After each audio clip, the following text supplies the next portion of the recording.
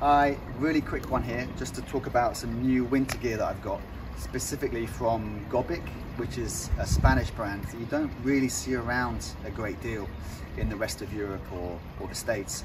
But it's a brand which I think deserves a lot more attention because they do some really good stuff and the prices are definitely far better than Rafa and Castelli and all the others. But I think the quality is definitely up there, if not better than some of the stuff they make.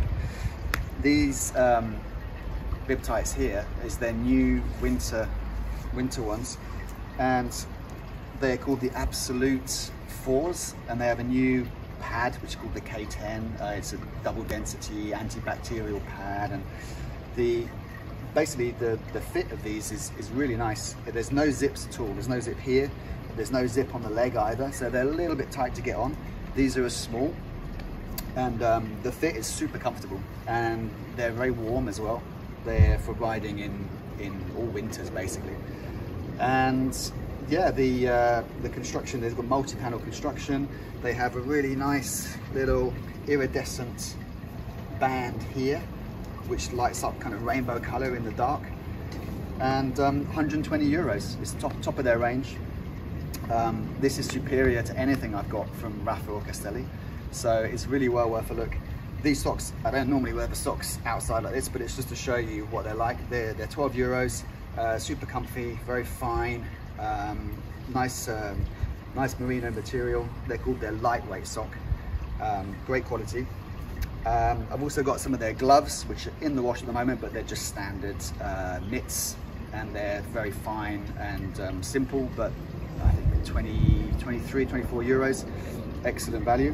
Just to show you what the rear looks like, the pad feels a little bit kind of angular and quite thick, but that all should be good for extra comfort. I've tried them a few times already, and pretty comfy.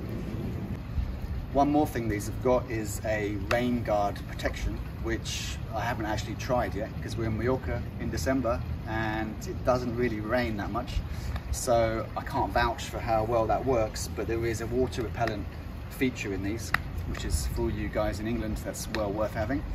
And so yeah, basically winter kit, which would be kind of spring autumn kit in the more northern climes.